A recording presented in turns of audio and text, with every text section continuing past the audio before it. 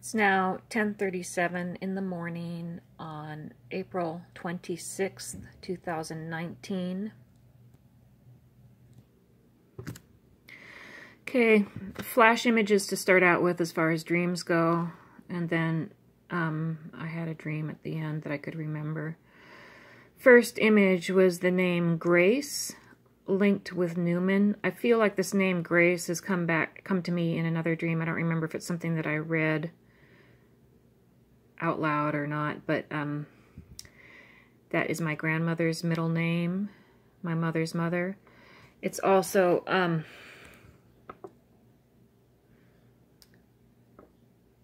the name of the middle name of Chris's sister.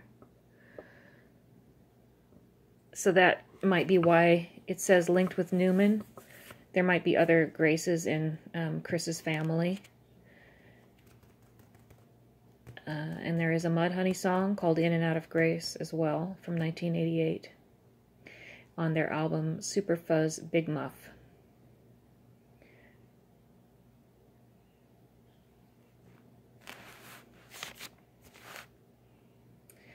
Then I get, the song Retrovertigo comes back to me again, specifically the line, I'm finding truth is a ruin.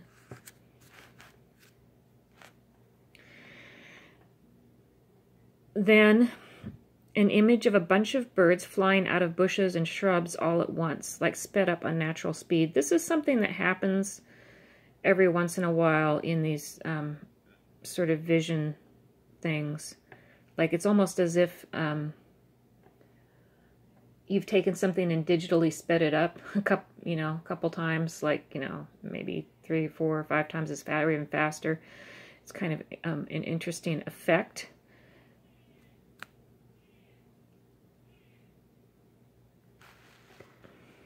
Then I get an image of white drone trails and a big black cloud. And so it's white drone trails kind of coming down like this or going out like this. And then the big... So I tried to draw it. And then the next morning when I drew it, especially considering the dreams that I had later in the night, it looks to me like the crotch of a naked woman upside down. That's what the drawing looks like. That's not what I identified it as because these were white and this was dark.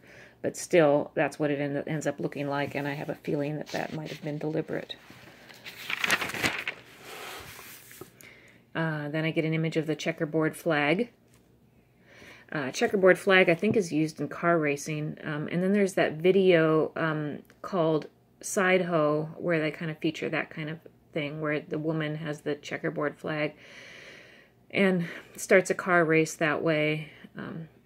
And right now, when I read it, I think about images, that image from a movie, which was Rebel Without a Cause.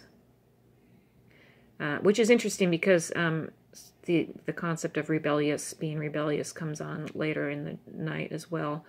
But this is sort of like the start of a car race kind of idea. And also I've been thinking about my uncle lately who ran Champion Auto Parts as well. So I think what's maybe going on right now is people are scrambling to get in, on this stuff real fast, before it comes to an end, or to try to prevent it from coming to an end. I mean, it's the game. The checkerboard represents the game. And then another thing is that Chris is, the Newman coat of arms, the real one, as far as I can tell, from the family line that Chris's father, and father's father and father's father is from, is actually a checkerboard, a black and white checkerboard shield. So, I think all of those things are linked. Okay, then I get an image of Mickey Mouse standing, something blowing at him, like at his crotch from the left. Okay, so I'm just going to leave that there. Then I see a pentagram. And by the way, you see a lot of, star, basically, 5-pointed star. You see a lot of those in the old Mickey Mouse animations. And the old Mickey Mouse animations have a lot of hints about the architecture of this game as it looked in the 1920s and 30s when my grandmother was a small child. Okay, then I get just a shape kind of image, and it looks kind of like this. So it's kind of like a human figure, but it's also kind of like a, you know, another type of a pentagram because there's 5 points to it. It looks to me a little bit like, since we had Mickey Mouse a bit earlier, it looks to me a little bit like the hand of Mickey Mouse, and kind of brings out the fact, you know, if you look at it that way, I'm not really sure what it's supposed to be, but it's probably supposed to be something that I'm interpreting. Why does Mickey Mouse only have 4 fingers? And then I ask myself, which finger is it that Mickey Mouse is missing? I think it's his middle finger. Although you can't really tell, they're all the same. But it's just, you know, something to think about. Why does Mickey Mouse have 4 fingers on each hand? It's not an accident. Nothing, you know, Disney, especially those early animations that, you know, were probably, I don't know, were they like 14 frames a second or something? I mean, every frame really matters. I feel like I started to talk about the early Mickey Mouse animations and went off on a tangent about our families. But I was going to say that he uses a lot of stars in his early animations. He uses that a lot, the black stars.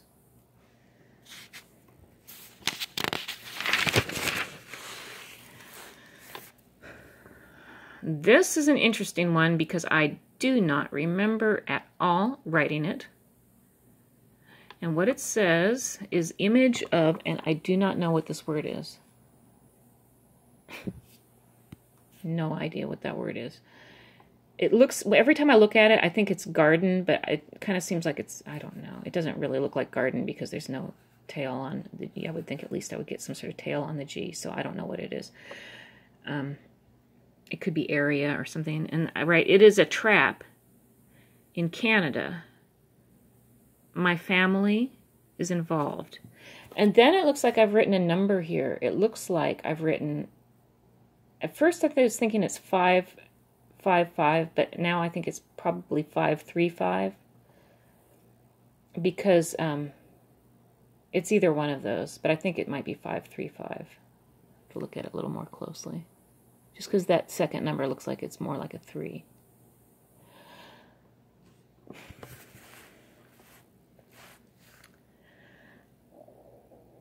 Oh, so, okay, as far as this one goes, my, I think it was my great-great-grandfather. I'm trying to, you know, I've been trying to figure this out on Ancestry.com. Maybe I'll just look at that really briefly. Okay, so this is my great-grandfather, William James Cooper. Spelling from Minneapolis. So there's mistakes in this tree, by the way.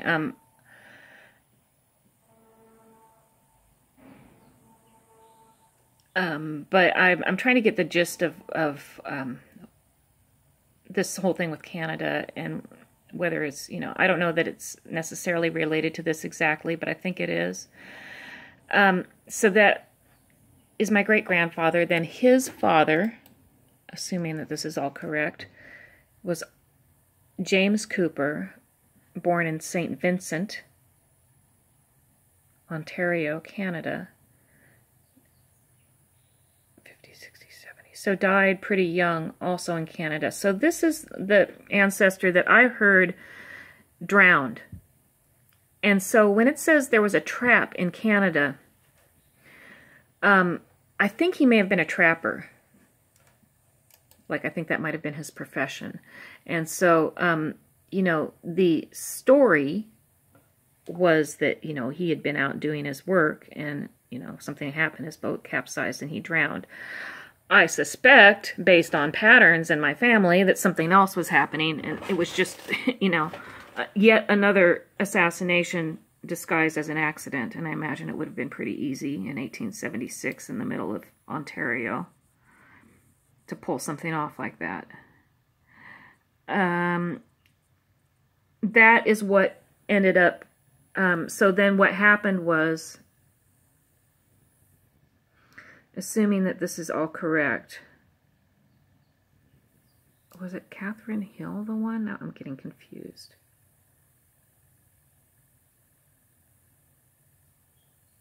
James Cooper was married to, okay, Carolyn Frances Mills. So Carolyn Mills then remarried and had more children. So she had 2 children with my great-great-grandfather. Then she remarried. I think the person's name was Murdoch. And when she remarried, she was permitted to keep the daughter in the family, but my great-grandfather was sent to a Catholic orphanage, and this was a Protestant Irish family. And so what I was told is that he was badly abused in the orphanage and he ran away. And then he ran off and he stayed with firefighters in Minneapolis, and they kind of raised him in the firehouse. Meanwhile, you know, the targeted family line was through his sister, because this is a female line. But the sister died in childbirth and was pretty obviously, from my perspective, assassinated in childbirth in a very gruesome manner. That involved, what I was told, her baby being cut up inside her and her bleeding to death. And, you know, the last thing he heard her say, his sister Rose, was, "They killed my baby and they killed me too." So although the female targeted line here, Carolyn Mills, had remarried and had more children, including more daughters, what looks to me like, I mean, it's pretty obvious by this point, is that rather than continuing to go through the female line, they kept it in this line. And I suspect that the reason they did that is because this was actually looked at as being a type of a gift, perhaps. You know, because in the end, I think that the idea was that, you know, the family was going to be reunited, and that the people who were being targeted in this way would be rewarded. I think that was the promise. So it actually, you know, maybe seemed like they were perhaps, you know, doing some kind of justice by actually jumping over to the male for a minute, rather than continuing through the female, because the suspicion, I think, was, this is what I think, just based on the story as I understand it, was that this was a plot, that, you know, his sister Rose had been killed in a plot to hijack this situation and put it through this other family. So I think that's what was going on there. And so,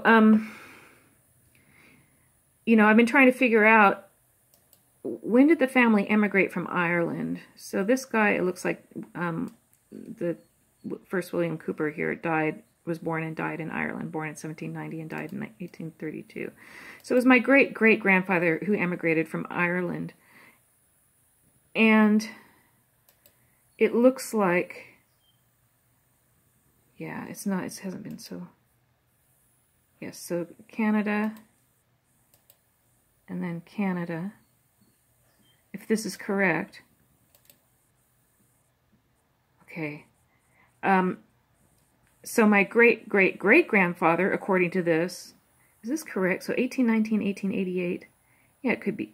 Okay, so it looks like, let's see, so this is great-grandfather, great-great-grandfather, this is great-great-great-grandfather, born in Down, Northern Ireland. I always knew that Down referred to us, but I thought it was meant because it was upside down, like the Hanged Man. Now I see that, you know, a lot of these things are actually place names or family names that get turned into slang. So I don't know when he emigrated. I was trying to figure out if the stories that I had heard about them emigrating on behalf of the potato famine were true. So it was between 1845 and 1849. That's a pretty limited amount of time. And so he was born in 1848 in Ontario. So yeah, it's totally possible that that's correct. Okay, so that makes sense. So as far as the trap goes, I think what that dream was telling me is that it was reminding me that my great-great-grandfather was a trapper, but also that he may have been lured into a trap. So, and then just to be clear, this is the actual, so that's my great-great-grandfather, my great-grandfather, William James Cooper. And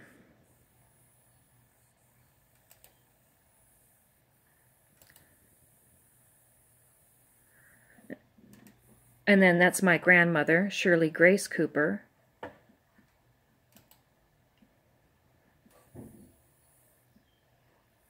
And then this is the targeted family line. So it was, my great-grandfather's mother, Carolyn Frances Mills. And then her mother was Frances Massey.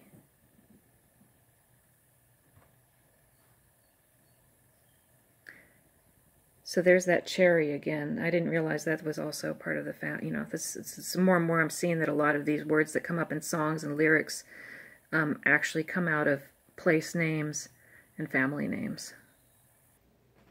Okay, and 4. Then I have the idea of being on the floor, looking up at someone.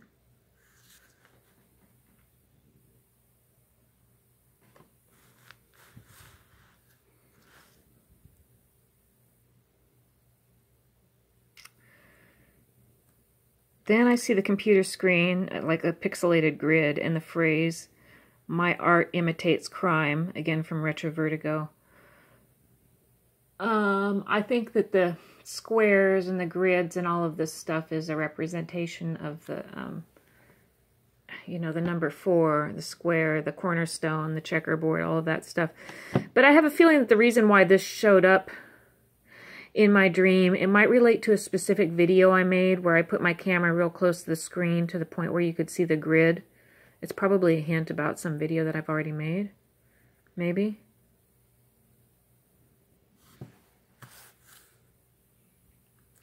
Um, 532, I just have an image of the staircase, and 533, drones. The staircase is how you get up and down, and then the drones, the planes that fly around. And I've been filmed a lot of interesting aircraft yesterday.